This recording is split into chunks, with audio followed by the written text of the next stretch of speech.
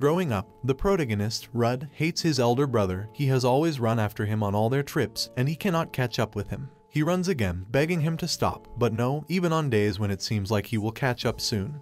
He stands far away. His brother would always stand far ahead of him, telling him he could catch up. Rud hates his brother-hearted consideration and favor which he gets from him because they are blood. It boils in his heart and irritates him. That's all he thought about his elder brother, but eventually he realizes what a great fool he has been. He remembers the word of one of his classmates, which state, "You have a bad temper and mediocre skills, yet you are pretty conceited." He figures he had always felt the words are a joke, but he has eventually realized the truth behind those words. What a fool he has been to hate his only elder brother. The one who has always stood ahead of him in all situations. The one who has always run in front of him to protect him always. Now, he has lost his brother, and he has realized he couldn't have hated his only brother. He has figured that he never hated his brother. Instead, he had always looked up to him and had wanted to stand on equal feet with him, even if it was barely possible. Now his brother is dead, and he died while protecting him. He died because of him, and he has to keep going. He has to keep going, if not for any reason, but for the sake of his dead brother. He is part of the survivors of the attack by the flying dragon race, and only the likes of him survived.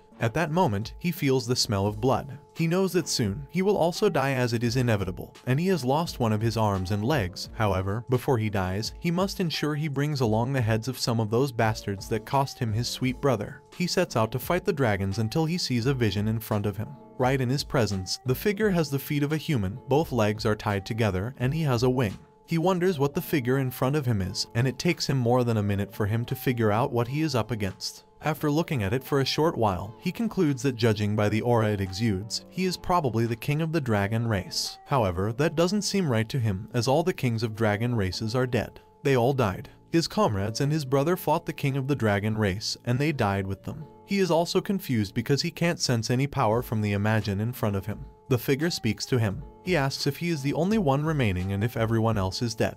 Rud's instinct tells him the person is dangerous, and he doesn't have the time to question who he is and what he is up to. All he has to do at that moment is to fight. He must kill him no matter what. The strange person also sees Rud's resolve to fight him, and he also prepares for the battle. Rud knows he has just one chance at it, and he has to defeat him in one hit. He swings his sword, eventually diving the man's head into two, but the man tells him to wait a bit and let them talk. Suddenly, Rud's vision is blocked by a white flash, and suddenly, he finds himself in a city. He wonders what's happening and assumes he has returned to the past. Just as he is about to move to his entirely new world, he is told that he is going to be a dragon slayer, a person who kills dragons.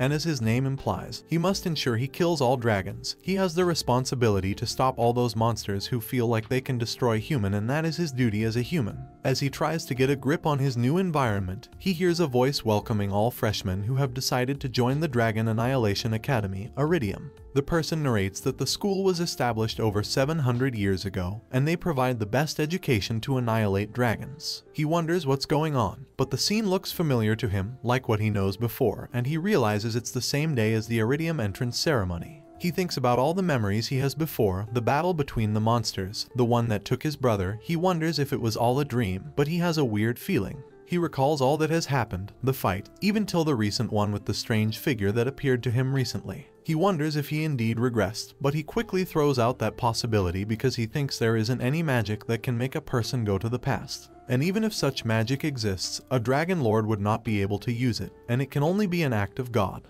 Wondering if what has happened to him is an act of God, he thinks about the dragon he has just killed, and he wonders if it's a dragon or something else. His head is messed up as he contemplates if he has met a dragon king or a mutant. He decides to make use of the new opportunity he has gotten, a chance to fight a new race, and he concludes that irrespective of who the person he just met is, whatever his plan may be, he will use this opportunity to fight the dragons, and he will ensure he doesn't lose anyone this time around. As he walks into the school, he sees a former friend and colleague, Henneth. He recognizes Henneth immediately and calls out her name. On the other hand, Henneth doesn't know him, so Henneth asks him if he knows her. He says that Henneth is a top entrant and the best student, so every student should know her, and she admits too. He remembers that her first question to him is asking if he is sick, so he asks her why she is asking such questions. She says she has been seeing him talk to himself and curse out at himself for a while, and only crazy people can do so, but she also knows there is no way a crazy person will be admitted to their school. He laughs at her because she is the same Henneth he had always known, so rude and unclothed.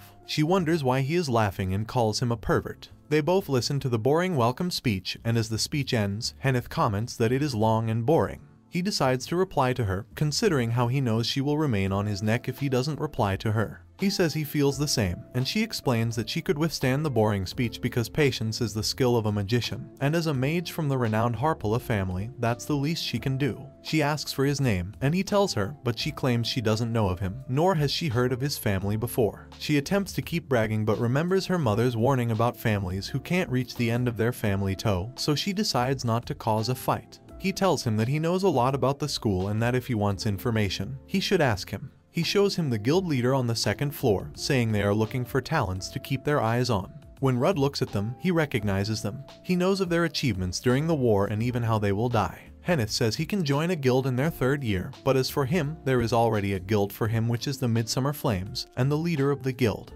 Lyanna, is his role model. Henneth keeps bragging until he is called for his oath. As he goes, Rudd concludes everything is happening like the memory he knows, and if it continues, his brother, Aesir, will be the next to come out. Contrary to what he knows, his brother isn't called to give the speech. In fact, the student council president turns out to be his brother's best friend, Jeremy Duval. Jeremy gives a speech to welcome the freshmen to the school, while Rudd is shocked about the order of things. Instead of going to class, he approaches Jeremy after the speech. He asks about his brother, Aesir, asking if Aesir didn't contest for the president position, but Jeremy tells him he has never heard the name Aesir in the school. He eventually concludes that his brother doesn't exist in that world. As all the students attempt to go into their classes, he wonders if it's possible that his brother doesn't exist in that world. He draws two possibilities, either that Aesir doesn't exist in that world, or he also regressed, and he regressed to another place instead of that school. Irrespective of the two chances, he has to find his dear brother. He is lost in his thoughts when Henneth arrives. She notices that Rudd is lost in thoughts and asks him what he is thinking. Rudd tells her he is looking for someone, and Henneth suggests he could pay the guild to find the person for him. He says he thinks the person is in their academy, so Henneth advises that he goes to the school library and find out if the person's name is on the list of students. Before Henneth finishes his advice, Rudd stands up and heads for the library, causing Henneth to call him back and remind him that their first class is in 15 minutes, asking him if he wants to miss his first class. Rudd tells Henneth that he doesn't ask him to follow, but Henneth insists on following him to the library. As they walk, Henneth asks why he confronted the council president, asking him if he is an attention seeker, but he says he only wanted to confirm something. Rudd walks, having a clear direction of where the library is in mind, thereby confusing Henneth, who had assumed they were both freshmen who hadn't visited the school before. Henneth asks if it's normal for a student to know the location of his new school before resuming, and Rudd says yes. They eventually arrive at the library. Henneth goes to read about the new magic while Rudd faces what he has come for. He doesn't see his brother's name on the list and assumes he doesn't exist in that world. He says if Aesir doesn't exist, it's because of the Void Dragon Sartan, the Dragon King who controls dimensions and the Void. During the war, Sartan went away with his brother's body, and he might have taken him to another dimension, which means his brother may be alive in another dimension. But it also means Sartan will exist there. He concludes his brother isn't there and attempts to leave for class. So he calls Henneth but finds her attempting to borrow 13 books. The attendant tells her she can only borrow 3, and the attendant calls the attention of the authority to the freshers, not in class, so they quickly run to class. At class, Henneth asks him if he has seen the person he is looking for. He says no, telling him it's his brother. Their teacher, Daniel Gold, will be taking them basic combat for their first year and weapon skills and martial arts for their subsequent years arrive. He introduces himself, telling him they have to work to get strength and talent if they indeed want to survive in that school. A student asks Daniel about the dormitory, and the students walk to their dormitories. Rudd walks in another direction, causing Henneth to tell him he is missing his way. He comments that Henneth doesn't know the library, but she knows the dormitory. Rudd goes to the training room he used to visit when he was young and decides to check if he still has stamina. He trains, but can't do much. He attempts to blame himself but remembers he is just 17 in that world. He says he doesn't think there is anything he likes in this regression. He will start combat classes the following day, and in a week he will start sparring classes. If he doesn't want what happened to him in his past life to happen again, he has to do better, so he needs endurance and strength. Since he is hardworking, he decides to train more. As he does so, he sees another familiar person from his past life, Balak Steros. Balak is an old friend of his from his previous life who will eventually get the position of the Fist King. However, he is shocked about the timing because that isn't the time he met Balak in his previous life. Irrespective of that, he decides to keep training without trying to relate with Balak at all, since it seems like the past is changing. He carries his weight and trains happily, but later gets triggered when he sees Balak copying all his training styles and looking at him. He confronts Balak asking if he wants to pick a fight with him. Balak apologizes and tells him he has never seen anyone train with such velocity, and he is astonished by his skills. That's why he is copying him. He claims that despite being from a bodybuilding family, his parents don't train like that. He claims he wants Rudd to be his master. Rudd refuses, introducing himself as a fresh student, and Balak also introduces himself as a fresh student. The student goes for their weapon training class. The trainee asks them to pick a weapon, telling them that all the students in the class need to be professional at a weapon. As everyone goes for a weapon of their choice, Hanneth goes to meet the teacher. She tells him that she is going to be a wizard, so she doesn't need a weapon. But the teacher says she needs it for an emergency, so Rudd goes to her and tells her to take the short dagger. He tells her mana will be able to control the dagger in a short distance. However, in the past world, Hanneth is actually a dagger pro. After giving Hanneth a great dagger, Rudd swings his sword. The teacher looks at how professional the swing is. He goes to the teacher, asking if he can take another weapon. His teacher tells him there is no law against having weapons, but not every student can control them, so Rudd says he can, and he takes a spear. He also takes another big sword, and he decides to train with the three. The teacher thinks about his confidence, asking him what he was doing before his admission, so he says he hunted and lost his parents to dragons. He gains the teacher's pity, so they allow him. As he walks away, Hanneth comes to meet him. She asks if what he said is true and apologizes to him for talking about his family in a bad manner. Suddenly, they hear noises from Class B. They go to check, and they see Balak arguing with the teachers that he can't take a weapon. He insists his family is one who fights with their physical strength, and it is illegal for him to use a weapon. He fights against his seniors, walking towards Rudd. When he gets to Rudd, the teacher asks why he is walking away from authority to meet Rudd, and before he explains, Rudd says they are friends. The teacher begins to give his credit against Balak's action. Rudd assumes that they will allow him to do what he wants as they did in his past life, but to his shock, the teacher says if Balak doesn't take a weapon, he will have to repeat the class. Rudd again begins to wonder if the past is changing. He wonders why the past has changed. He wonders if it's his involvement in the issue that changed the past. And he watches stupid Balak tell the teacher that if they want him to fail, he will gladly fail. But a son from the Staros family doesn't use a weapon. Rudd hits his mouth and tells him to keep quiet. Rudd knows that if Balak is expelled from the school, there is no way he will do all he has to do alone, so he takes Balak to the teacher, begging them that they should give an exception for him. But the teacher refuses. He sees a knuckle protector and gives Balak, saying Balak should accept it as a weapon. Hanneth laughs at them, telling them it's not a weapon, but Rudd says they will accept it as a modern-day gauntlet, so the teachers should allow Balak to use it. The teacher eventually allows. Their first class eventually ends. Rudd says the first week is calm, maybe because the first class in their school is usually calm and just for the professors to pick the students with potential, and he thinks he has done well to put himself in their faces. As they walk to class, Hanneth keeps calling Balak a fool. She says he is a fool for refusing to take weapons, and she is sure not everyone in his family behaves like fools. They get into an argument and keep insulting each other until some set of boys come to approach them. The boys call them idiots, and Hanneth asks them who they are talking to. The boys are headed by a proud boy named Wilhelm Part, and Wilhelm says he isn't talking to Hanneth but to Rudd and Balak. He calls them attention seekers, asking them if they think they will gain the teacher's attention by requesting 3 weapons or refusing to use one. Rudd is used to boys like that in his old life. He remembers how they would insult him and his family by calling him insulting words, and he would react by beating them up. But this time, he wants to be more mature. He tells Wilhelm he could hit him without any weapon, but Wilhelm says it's impossible. Wilhelm attacks him, but Rudd dodges it, and Wilhelm falls. Angrily, Wilhelm decides to use a weapon despite knowing that weapons are not allowed except in sparring. Rudd decides to use that opportunity to test the skills he had learned from Balak in his old life, a family skill of the Staros family called Staros-style bare-handed parrying. He uses parrying to collect the weapon and hits Wilhelm until he collapses. The teacher arrives, and she is shocked that Rudd can single-handedly defend himself from a weapon with just his hands. That's a shocking skill from a fresher, so she asks Rudd to see her after the class. Balak is also shocked that Rudd could use the skills. He says it's his family skill, and it's only adults can use it. He asks if Rudd is his lost brother, but since Rudd can't say the truth, he says a friend taught him. Balak believes him immediately, but Hanneth refuses to believe him. She claims he is lying, and Balak shouldn't believe him. Balak tells her that it's normal to keep secrets in friendship, saying she also has some things that are secret. In defense, she says she isn't their friend, and Balak asks her to be their friend. While Balak and Hanneth argue, Rudd is glad that no one is dead yet, and he insists he won't allow any one of them to die. He goes to meet Class B teacher Claire, and after a few minutes of talking to her, she tells him to leave and that he didn't commit any offense. As he leaves, she says that she knows he wasn't wrong and it's Wilhelm's fault, but she only asked him to visit because she wanted to get to know him, and now that he has visited, she is so sure he is a well-trained young man. A few minutes ago when Rudd visited her, even before she spoke, he had bowed to her and apologized for causing a fight in the school. He said he didn't use a weapon, and it was when Wilhelm brought out a weapon against himself and his friends that he decided he needed to do something to ensure his friend wasn't injured, which was why he took the weapon from Wilhelm, but he did too much and got Wilhelm injured.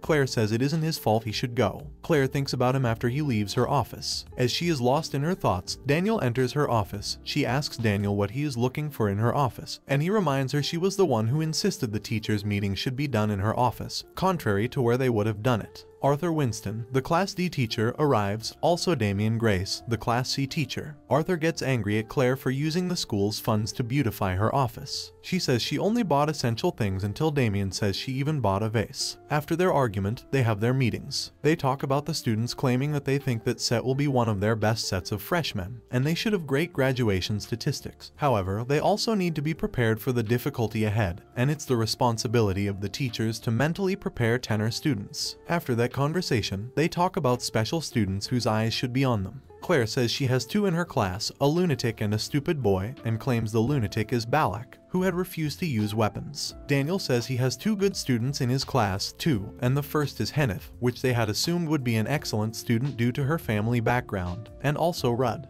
He claims that he is sure Rudd will be the best student in their set. Although he doesn't know Rudd's family background, Rudd claims he had been a mercenary after his parents' death. Claire says she has met Rudd, and he used his bare hand to dispose of a weapon. She claims she wants him to be her student since she is good at bodybuilding. Daniel argues otherwise, saying Rudd is good at swords and should be his student. They argue until they break the table, so Arthur stops them. He asks Damien to also check Rudd out since Rudd has an interest in spears too, but Damien reminds them it's the student who will eventually choose his professor. They see her Rudd is from Dissel, a city completely destroyed by dragons, and Arthur remembers it's Daniel and his master who had gone to subdue the dragons about 10 years ago. They are shocked that there are survivors from that incident and wonder if Rudd has developed his skills to revenge against dragons. However, Arthur says he has to counter Daniel's words that Rudd will be the best student that year because he has a student in his class with monstrous eyes. Claire begins to teach the students physical strength class. She asks them to train and exercise, and Rudd, knowing how much he needs to improve his strength before the sparring class, takes the class with diligent attention. He eventually masters his breathing, and he achieves his goal. On the other hand, Balak keeps making breathing noises as he lifts his weights. Rudd warns him that his noise is getting too much, but he says that noises like that are necessary if he wants to build his weight. He claims the ability to balance one's breathing will make it easier for the person to carry heavy weight. So Rudd teaches him that all he has to do is to hold the hands of the weight before making such noises. If not, his weight will get slant. He does as he has been advised, and he sees many changes, so he admits that Rudd is his teacher. Henneth, who has not been interested in building her body, comes to meet them. She calls them stinking, saying that they smell after training for 3 hours. Balak asks her to join them, saying she will have more body than she has and looks so skinny. He says that the women in his house are built compared to the females he has been meeting in school. Rudd leaves them, and Henneth asks him where he is going, so he says he wants to get a drink. Henneth asks Balak if he also wants to get a drink, but he says he can't walk, and if he does, his weight will reduce, so they should bring him a drink. As they walk towards their destination, Rudd sees the wonder student Arthur is talking about. It turns out it's someone he knew before and someone he had fought with in his past life. The first person who taught him that there are levels in life that one can't surpass, and their fight ended worst for him. And she even mocked him that she thought he would be as strong as his brother. In his past life, he didn't get an opportunity to revenge on her. It's no other person than Leon Krur, the one with the talent of the devil, the sword saint, the only knight on the same level as his brother, a renounced dragon slayer. With mixed emotions, he doesn't tell her to excuse him in a calm manner. Instead, he screams at her to fuck off, thereby getting her angry. She squeezes her can and throws it at him angrily, but he dodges it. She hits him again, and he dodges. She asks him if he is coming at her because she came to school under a recommendation, but he says he doesn't know that, and he just wants her to leave so he can get his drink peacefully. He is the first person to ever dodge her attack, so she asks for his name before leaving.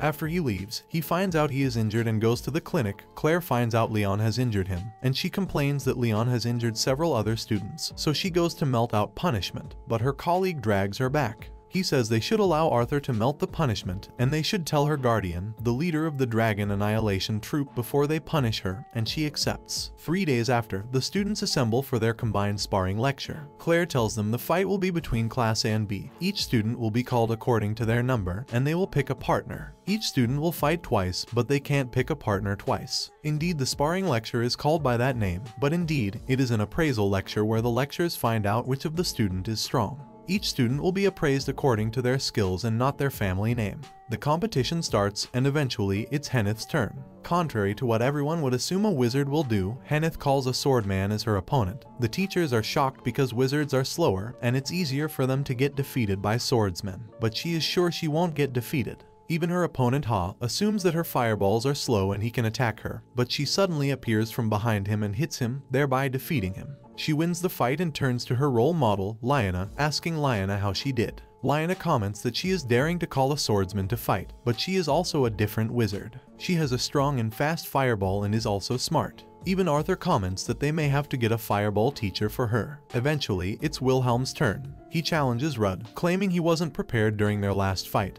But Rudd beats him until he collapses. It's eventually Rudd's turn, and he calls Balak. Balak refuses to fight him. He says they are friends, and the rule of his family's skills is that they don't fight friends, but Rudd refuses. Rudd knows how strong Balak was in his last life, and he wants Balak to be even stronger this time around, so even if it means he will challenge his nobility, he will ensure the King of Fists becomes strong enough to help him during the war. He challenges Balak that they aren't cowards in his house, so Balak accepts, and they set out to fight. He remembers the first time he met Balak in his last life after he had been beaten up by Leon, and his desperation had caused him to be a mess. He created a nuisance around the school and fought everyone, so his brother decided to interfere. His brother sends Balak to warn him to stop, and Balak goes to him asking him to stop. His brother is begging him to stop. He says he doesn't care about his brother, and if his brother indeed cares, he should come at him himself and see if he won't defeat his brother and injure him. He calls Balak a bastard pig and challenges Balak to hit him if he thinks he can and see if he won't defeat him. Balak tells him he isn't a pig, and in his family, they don't run from fights or attacks, so if he is challenging him, he should know that he will succumb to the challenge. Balak goes to fight him as he has wanted.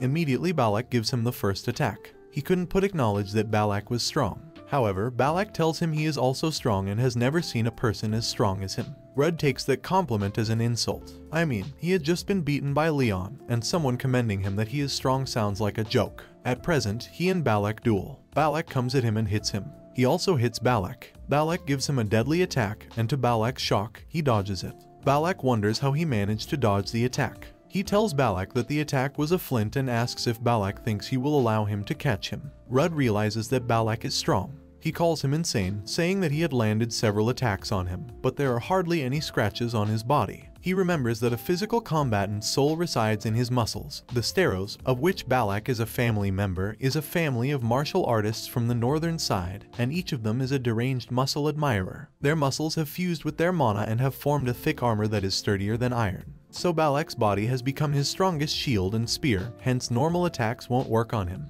He decides to use a very fast attacks. Balak also figures that his attacks are becoming faster, like a snake, and his moves are getting much trickier, so much so that it is becoming difficult for Balak to read them. Despite that, he concludes there is no way to pierce into his armor, and Rudd can't win. To his shock, Rudd hits him in such a way that his armor is pierced. Rudd comes back with another attack asking him to dodge it if he can. Rudd decides to go with slow attacks, and he will dig into the gaps of his armor, and he will break it from inside. Balak also figures that he will get hit if he doesn't avoid that attack from Rudd. He sees a familiar technique. It's the bare fist technique of Steros. He is shocked. He knows that Rudd's fighting skills is familiar to his family, but he doesn't know Rudd has mastered that skill to counter any of his techniques. He wonders how Rudd mastered it even though he isn't a member of his family, but that's another issue. The issue at hand is to defeat Rudd. He decides to focus, read Rudd's move, and catch up with Rudd's speed. Rudd comes with a fist fight, and he catches up and counters with his fist. Rudd is at least glad that his friend is catching the attacks. He calls him a genius. Balak decides to end it all with a final attack. He, however, sees that Rudd isn't avoiding it, and Rudd comments that it was a good fight.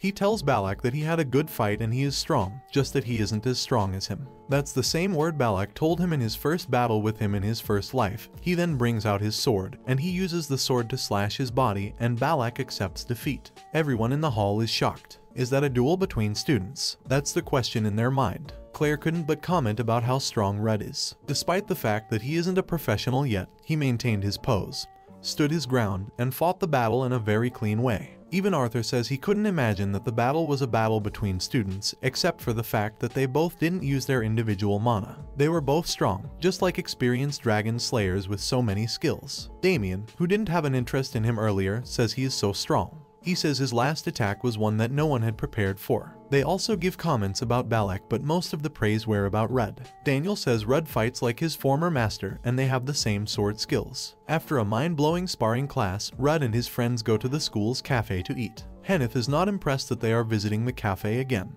She says that the food at the cafe is not as delicious as the one outside, and Rudd tells her he doesn't see any reason why he will spend his money to eat outside the school when the food given at the cafe is free. Balak, on the other hand, says the food at the cafe is rich. Rudd asks Henneth if she thinks money is just paper that she can waste, and she says money is just paper. He recalls that she is from a very wealthy home, and she also has the money she needs. He remembers Balak is also from a wealthy home, and he can afford food too, so he is the only poor one. Henneth offers to buy him food outside the school since Balak can take care of himself, but he refuses. At about the same time, two guild leaders of the Pursuer and Clouded Moon guilds enter the cafe to look for him. When they get to him, he recognizes them, although, in his past life, he had no connection with them as they had died fighting dragons before he joined the guild. They introduce themselves as Roderick, Riddler, and Abel, the guild leaders of the second strongest guild in the city. Roderick tells him Abel was impressed about him during the fight, and Henrith asks them what they are doing in the student cafe. They tell her they had come to remember their school memory, and she asks if Liana is still around, but they say she has gone.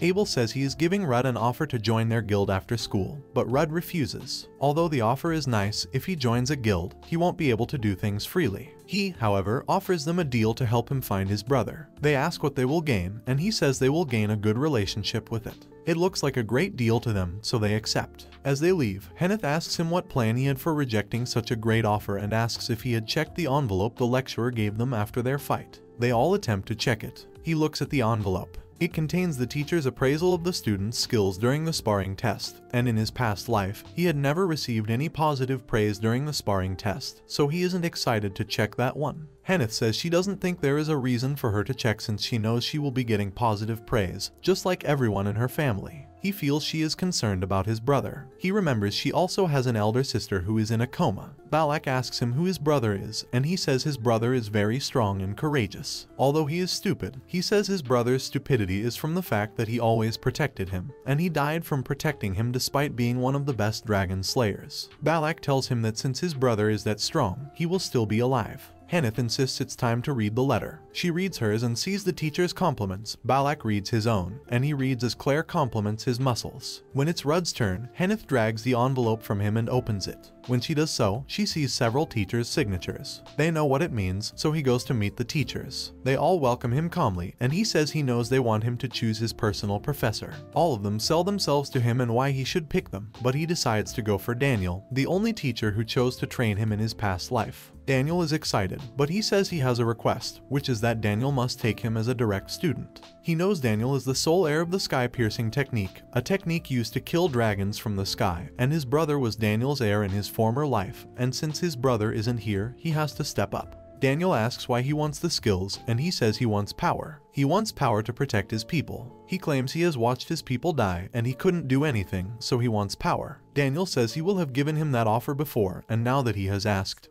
he will take him as a direct heir. He says he has a request, too, which is that Rudd must allow all the other teachers to train him. He says Rudd's talent is great, and he can get better in several training. The teacher accepts, but Rudd is disturbed that if he takes the offer, he may stop other people from progressing, and it's very difficult for a teacher to train someone, let alone four. However, he knows he needs extra power, so he accepts the offer. Leon meets Claire for the supplementary lecture just as Claire has planned to punish her. She leaves the hall in tears asking if Claire has an issue with her before the lecture. During the lecture, Claire tells her she will go through a supplementary lecture to help her build her self-control. She commands her to start the lecture immediately and hits her painfully in her stomach. Outside the hall, Leon sits by the stairs. She complains that Rudd snitched on her, and she didn't expect that Rudd would go all the way to report her to a teacher just before she hit him, although she was sorry for what she had done. As a result of what Rudd did, she had an issue with Claire and even her mother. As she sits there in tears, Rudd passes by. He sees her crying, which seems like the most shocking thing he has ever seen. Like Leon, the Devil Warrior is crying. Even in his past life, he had never seen her in tears. The only time Leon cried in their past world was when she lost her adoptive mother, the leader of the Dragon Annihilation Troop. The woman was all she had at that time, and even back then, Rudd wasn't close to her, so Leon internalized the pain so much that it changed her into the evil person she was. He thinks about that and feels bad. He claims that he wasn't the one that was wrong, neither was he the one that snitched on her, but he feels bad for making a 17-year-old lady cry. He walks closer to her and asks her why she is crying. She accuses him of snitching on her and reporting her to the teacher, who, in return, hits her. She claims she is also at fault for hitting him, but he spoke to her rudely. He apologizes to her without mixing words, and he apologizes for speaking rudely to her, although he claims he didn't report her, and it was his friend who blew the issue out of proportion and made Claire hear. He gives her a handkerchief to clean her face, and she cleans her nose. He says he didn't ask her to clean her nose but gives her regardless. He tells her he will avoid her so they don't get into issues again. And walking away, she says he could greet her too. As she leaves, he says he doesn't need to help her get better because even in his past life, she trained alone and did well. He walks behind her and she assumes he is stalking her. He says they are going in the same direction and they are both going to Hall A. Upon arriving at Hall A, he finds out they are both going to meet Daniel, and Daniel has also recommended her as his student. He is shocked. She wonders why he is like that, and he says he had expected that she would prefer to be under Claire. His reason is that she was under Claire in her past life. She screams that she can never be under Claire and that Claire is too wicked. He concludes that the past has changed again. In his past life, she was under Claire and she and Claire had a good relationship. But it turns out that in this world, they are enemies. They start their training, and Daniel gives them basic lectures before telling them he will need them to grow through a self-control sparring lecture. He asks if they are ready, but the student knows he wants them to learn by receiving a beating. They both collapse on the floor after receiving several unwarranted beatings from Daniel. Daniel leaves the hall, telling them they will be having group meetings and individual meetings as he deems fit, and he will see them next time. As he leaves, Rudd says an insulting word again, making Leon angry. She reminds him that she had warned him about his words, and he asks her if she isn't angry that they had just received beatings that could have been avoided. She says they were beaten because they are weak, and they are beaten because they have to get stronger. He tells her to stop talking about her lecture with Claire, and she asks him if he feels pity for her. He stands up to walk out of the hall, but she calls him back, telling him that if he feels pity for her, he should teach her the grappling technique since he told her her grappling technique isn't great. He refuses, and he asks her to meet the lectures if she wants to learn. But the only person who takes that class is Claire, and she claims she doesn't want to learn from Claire. She drags his leg and begs him. He is uncomfortable with the changes from his past to his present life. In his past life, he wasn't her friend, but since she is bringing the offer and she is part of the hotshot of that school, he can take it. So he accepts to teach her. Their school, the Dragon Annihilation Academy, Iridium, is located in the center of the Alpia Kingdom. A great demon slayer is a power source to the city, so the royal family ensures the school is treated well and they have the greatest infrastructure. Irrespective of that, they also know it is possible that the students will get bored, so they are allowed to leave the school during the weekends and special breaks. They have a special break, and Balak and Rudd have planned to sleep throughout the day, but Henneth calls them and tells them to help her with some books to the city. They both complain that they have to sleep, but she insists they should help her and that she will buy food for them. She gives the books to Rudd, who in return gives them to Balak. Balak asks him why he had given him the books, but he asks if Balak has money. He says if Balak doesn't have money, then he will hold books. Henneth walks around the city greeting people and buying things until she eventually tells them they can rest at a restaurant. When they enter, Henneth is treated like a queen, she is welcomed, and they are taken to their seat. She tells them they will order the same thing, but Balak requests more muscle-building food, and she allows him. As they order, Rudd looks at the menu and sees how expensive the food is, enough to take him for a month. Their food is served, and Balak asks for more food. Henneth refuses, but she asks Rudd if he wants more. He says in his mind that he is uncomfortable with how loving she has been since she found out about his brother. In his last life, they were frenemy and they weren't that good. He claims he prefers it if she is the same as she has always been. While she treats him well, she treats Balak badly. She insults Balak for eating too much and asks him if he is eating to his muscles or head and says she is sure his head is full of muscles. Balak looks at Rudd compassionately, hoping she will treat him like Rudd. She assumes Rudd spoke against her and asks him what he said, but he denies saying anything. He says he will prefer to remain in her good book rather than her treating him badly. He checks the time and sees that time is 8 p.m. He remembers he has a prior appointment with Leon at that time, so he leaves to meet her. However, she has been waiting for him. When it's 5 minutes after 8, she checks her time, and she sees he is 5 minutes late. She feels bad because he is the first friend she has ever had an opportunity to talk to, and it will break her heart if she finds out he has forgotten about their plan to meet. She concludes that, unlike her, he is a very friendly person, and he may have several friends so that he could have gone out with his friends and forgotten their plans. As she thinks of all the possibilities, he enters through the door. He says she is already there, and she mocks him that he is the one late. She tells him he should have been there since 10 minutes to 8, and he apologizes to her for coming late. She goes nearer to him and figures he smells of food. She asks him if he has just finished eating, and he tells her he is coming from the capital and has gone with his friend to chill out and eat. He continues and tells her one of his friends bought him food. She is shocked that he has gone to the capital. She asks him over again to be sure of what she has heard, and she confesses to him that she has never been to the capital before, so he tells her next Saturday. She asks what he means by next Saturday, so he tells her since she is excited to go to the capital, he will take her there the next Friday. She gets more excited. She jumps after him asking him what is in the capital and what the capital looks like. He gets tired of her unending questions and asks if he is indeed talkative since she didn't talk much in his former life. She says she is talkative, and her mother, the leader of the Annihilation Troop, had always insulted her for talking too much. She asks him if he knows her mother, and he throws a glove into her mouth so she can stop talking. They go out to train. He tells her he will train her in the Steros grappling styles, although it's a refined version since the Steros use their physical muscles during wars, and she doesn't have that. He says that Claire is a professional and she knows several grappling styles from different countries, so she can't completely avoid her hits, so all she has to do is to minimize the hits she will get. She asks him how that is possible since she can't even protect or defend herself, so he does a dodging style. She looks at him but can't predict his movements as he drags himself like a snake. He tells her it is called the snake walk, and it's a means of defense when the person tiptoes and walks in a zigzag manner and his opponent can't predict his move. She asks him if it's a skill he learned from the Steros, but he says he formulated it himself. She asks him if he is a genius, and she also tries to walk. He says to himself that it took him 2 years to create the techniques, a year to master them, and a year to refine them, so he isn't a genius. But she who could learn the technique in less than 10 minutes is a genius. She asks if she is doing it well, and he uses his leg to fall her. She falls flat on the floor and refuses to stand up, and he tells her he will teach her till she gets it, even if she dies, so she should stand up and continue. Later that day, he goes to his room and rests. He says he had a great day, and everything is going according to his plans, just that the relationships he is building in that life aren't the same as in his past life, and he hopes it won't change anything.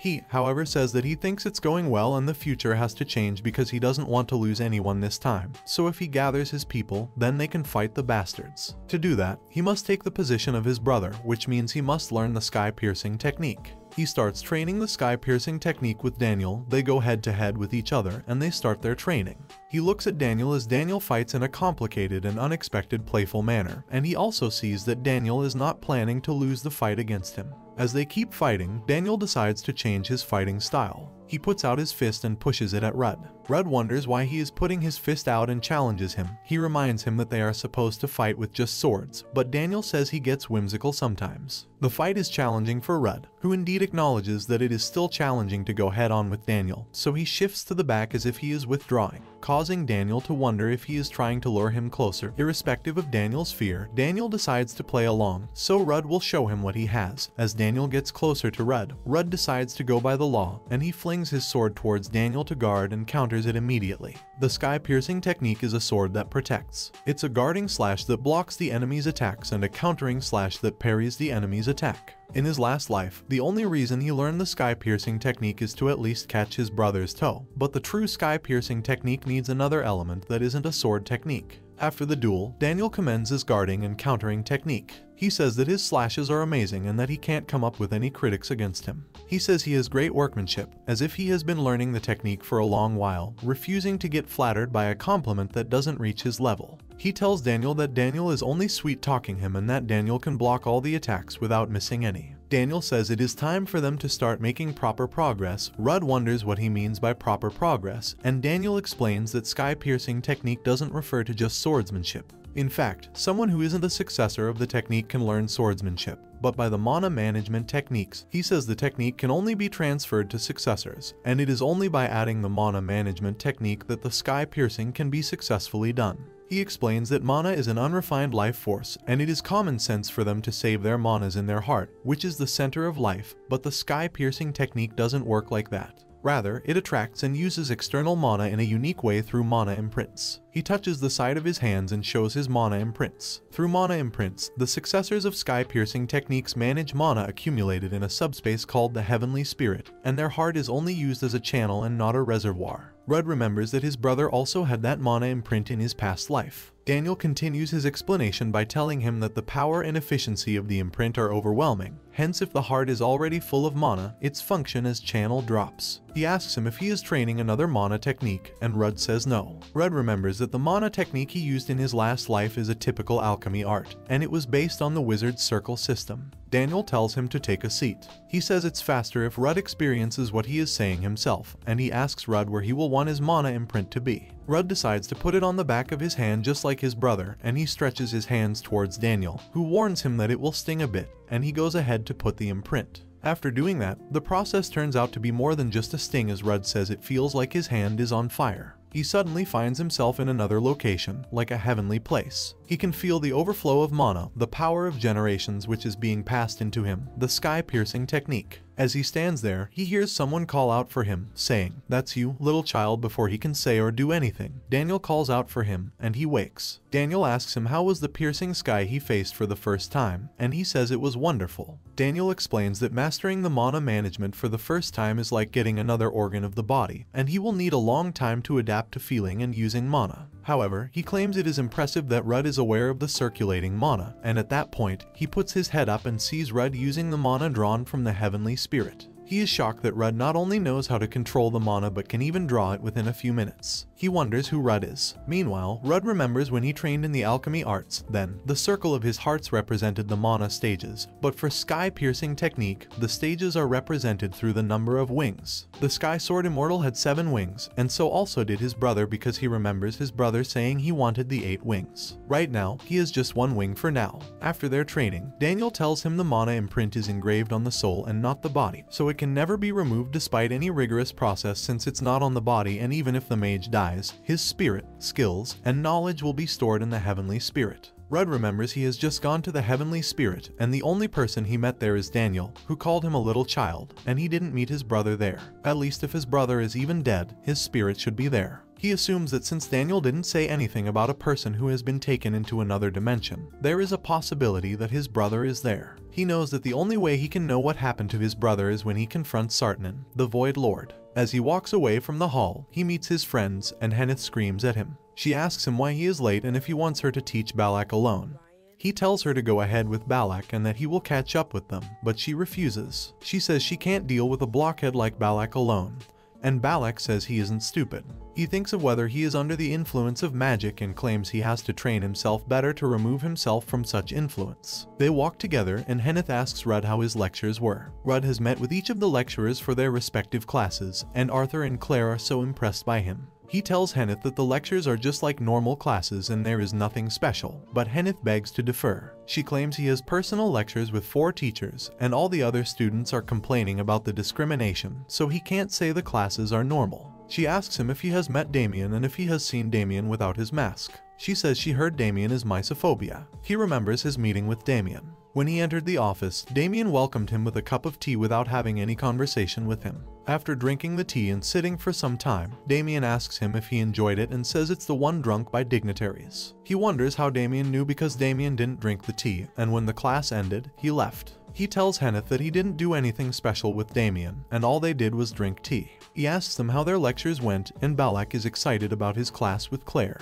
He says Claire is an excellent teacher and she commended his muscles. He remembers that Claire and Balak had a great relationship in his past life, too, because they were both suckers for muscles. He asks Henneth about her class, but she says it's nothing to write home about. She says her teacher told her she couldn't do well with flame magic and she should learn any other magic, and that is very annoying because they all know how rare it is. He comforts her and tells her that if she doesn't like her teacher, she can ask to change teachers, but she thinks it's not needed since there is actually no magic teacher in the school, so it's a fruitless attempt. As they talk, the school council president, Jeremy, meets them. He greets them and says that he has met Rudd before. He asks if Rudd and Henneth are arguing and says they are the easiest to point out fresher in the school. He He says he has heard about Rud, and in fact, all the senior students are angry about the treatment he is getting from the lectures. Rud asks him if he is coming to relay the complaints from his colleagues, but he says no. He claims he has come to ask Rud if Rud would like to join the school council. He says they need manpower and he thinks Rud is a good fit. But Rud refuses. He says he doesn't want to. Jeremy replies that it's not like he will take him as a mercenary, and he knows from the bruises on his body that he is a mercenary. He says he doesn't like interfering in people's lives, but he is called a detective who can find out things, and he knows Rud is a weird person with a mission of finding his brother. Rud, for any reason, doesn't want to have any relationship with Jeremy.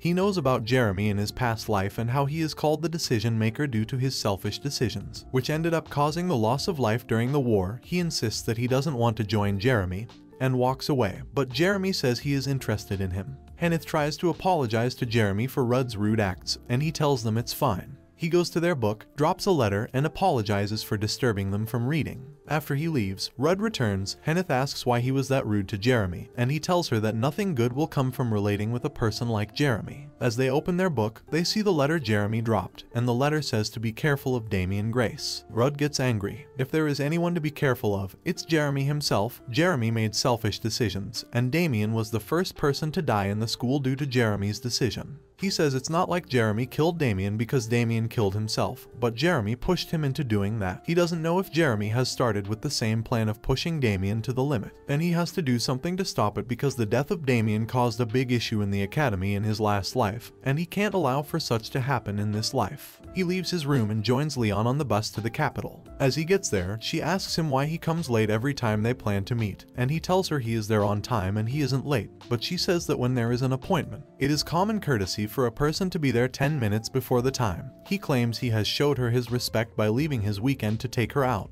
but she claims he is the one who invited her out. In response, he says it's because she is crying like a baby about not being in the capital before. They argue until they get to the capital, and when they touch down, Leon is excited. She says the Dragon Annihilation troop is large, but the capital is larger with much more people. She asks him where they are going, and he says he will only hold her bag while she visits anywhere she wishes, but she refuses, claiming she is a tourist and he is her guide. He tells her to try to buy things since that's what females do when they go out, so she enters into a clothes store. She sees a white dress and says it's pretty. She asks him if he likes it, but he says it's just white. She reluctantly decides to test the dress on her body, and she likes it, so she buys it. As they are about to leave, she decides to buy him a dress too. She asks the attendant to find him a great dress, and when he wears it, she likes how it fits his body, and she pays. They also go to a restaurant to eat. As they finish eating, they walk home, and she talks about how delicious the meal is. She says she wants to pay for his meal, but he quickly pays and asks why, so he tells her she had bought him clothes and he will be shameless if he is expecting her to pay for her meal too.